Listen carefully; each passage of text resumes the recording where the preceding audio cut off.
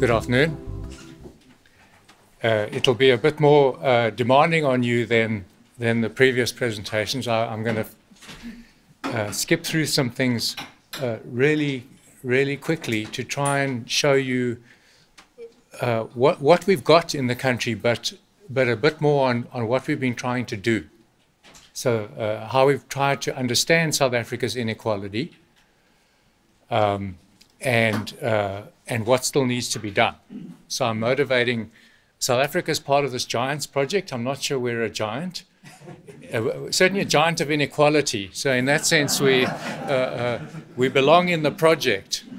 On that note, I could say that this picture of three densities is as close as I get to profiling South Africa's inequality. Although you wouldn't know, it profiles a very high inequality country with a Gini coefficient in income terms, and the analysis is in income, of around 0.67. So it's not quite at the 0.74 that Francois was talking about, that he's never seen before, luckily, but is extremely high and has remained resiliently high over the post-apartheid period, even in a climate in which we've had between 2 to 3% stable growth over quite a long time, since 1994. And so poverty has come down a bit, as you may or may not be able to see in these distributions. 1993 was a survey that was done on the sort of advent of the post-apartheid era, and you can see that the densities move to the right at the bottom.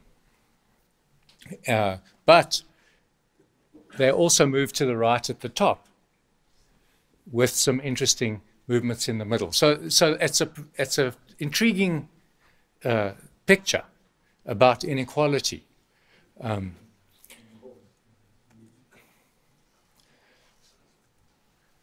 so how have we understood this?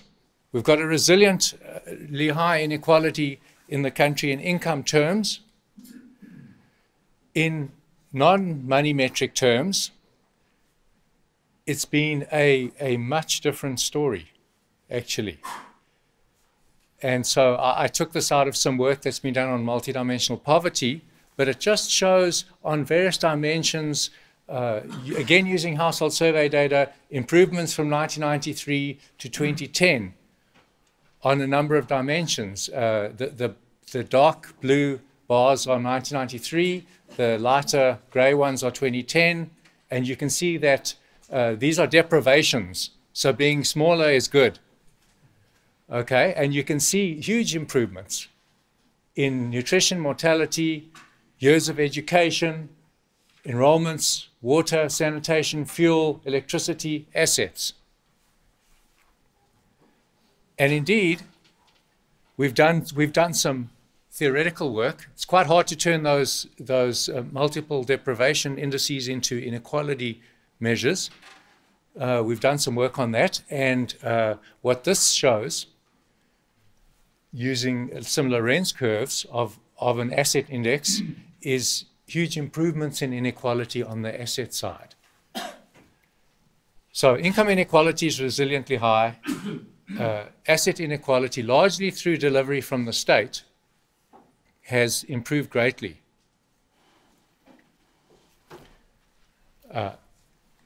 Here's a slightly different take. It looks at different income components and their importance across the distribution and how that's changed over time in South Africa. So I've got income deciles at the bottom here, 1 to 10 in 1993, and then it's the share of income going to households at different levels of the different deciles and how they've changed over time. So just for example, if you look at the bottom decile in 1993, labor incomes providing 30% of household per capita income, then huge income from remittances. If you know anything about the economic history of South Africa with its migrant labor, that's not unexpected. Some income from government transfers, which is social grants, and then other. And that changes dramatically as you move up the distribution. You can see that the labour market plays an absolutely central role in the incomes at the top end, and remittances less and cash transfers less. But it's the change that's fascinating here. In particular, you can see two things. I'd like to draw your attention to two things. One is the contribution of the labour market at the very bottom. It's been a problem in South Africa, especially in terms of rising levels of unemployment, but even in the quality of wage income going to the bottom deciles. Two is this massive triangle here, which is the extensive rollout of social grants in the post-apartheid system. And so you can see how important they are at the bottom end of the income distribution. So again, that's been a state-led initiative, but this time that's changed incomes, not just assets. So how do we push on with that? I've only given you a snippet. There's much more to talk about, I'm sure. But what are the stories that people have put together to explain all of this? Well, there's some macro stories about, well, growth. 2 to 3% is just not enough. We've got a sort of a target 5 to 6% growth rate that many of the macro simulations have speculated is what we need on a sustained basis for growth to start and employment creation to really take off in the country. I'm flagging that as an area in which very little work has been done, actually. And to mesh with Francois' story about how South Africa is integrated into the world economy over this period of fundamental change, as we saw.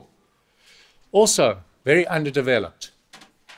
And then there's a range of other more micro-based things on which we have pushed on a bit, but there's much more work that needs to be done, and we'll be doing under the giants. About social grants, labour market failures, returns to state expenditures and returns to education. I really want to flick through these, use them as indicative and just talk to them quickly. So we've done enough work on South African education system to show that what's happened in South African schooling and education is that the returns to everything below complete secondary have collapsed. Very much like a skills twist in the US labour market, for example, but from complete secondary up, the returns complete secondary have been pretty constant. Above that have risen dramatically. And that's been a source that's driven inequality in earnings and employment in the South African labour market. But we need to do more to link that formally into understanding changes in the earnings distribution. We've done quite a lot of simulation work to try and work out, okay, what has the impact of social grants been on inequality?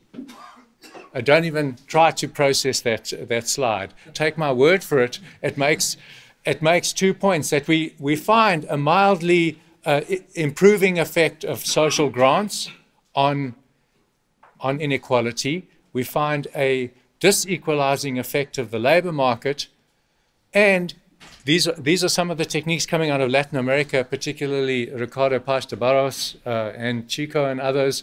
Demography counts too, and needs to be considered in these simulations. Okay, what about the state? What about the role of government expenditures? I've spoken about the cash transfers being massive. Well, have they had an impact? Well, we've been involved in a lovely project with Nora Lustig. Ingrid Woolard, my colleague, is the principal South African on that. And really the question is, does the fiscal system decrease inequality? And it's a precise methodology that Nora's developed, and we apply in South Africa the fiscal incidence analysis. And really, you mesh household survey data with administrative data, with how government is actually allocating its budget, how much they're spending, etc., to try and see whether expenditures are appropriately allocated. A few quick graphs. This is about the tax system. First, there's a Lorenz curve of market income shows you how South Africa is extremely high inequality in market income, right? So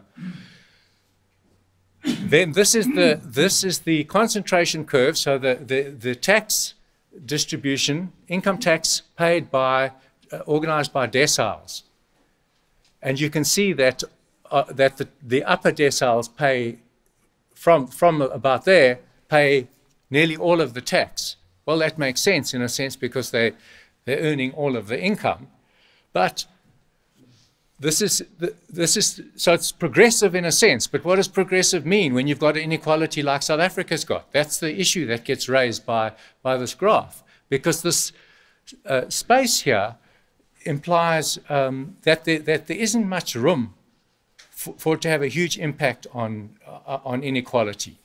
And in fact, we find that the redistributive impact is less so than in other countries.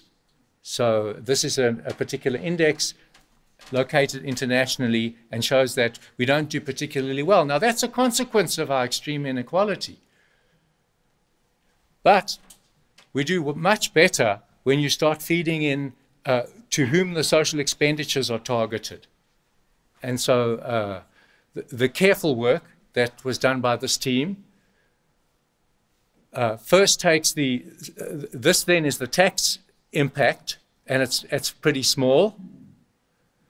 The direct taxes, then if you move to the transfers, you add in the social transfers. This is a big jump that the actual state grants add. There's a child support grant, there's an old age pension. It has a big impact. Then if you add the indirect taxes, it's actually mildly disequalizing again. And then, but then if you price in the actual value of the services going to education, health, etc., again, it's strongly redistributive. So it's an interesting story. And it makes a big difference to the Gini coefficient. That's what this diagram does. But there's a fallacy that's perpetrated in South Africa a lot, where a big favorite of the policy community in particular, who say, okay, this is really our Gini coefficient, 0.59, rather than this is really the one that we were measuring before, actually. That's the standard measure that you measure. Well, and so South Africa is not so unequal as it looks. Well, you've got to compare apples with apples. So if you want to take this particular inequality measure, which does show that the state has a redistributive effect, well, you've got to benchmark it against other countries that do the same. So here we've got a flagging of the fact that actually South Africa does have a very active change in the Gini as a result of its policies.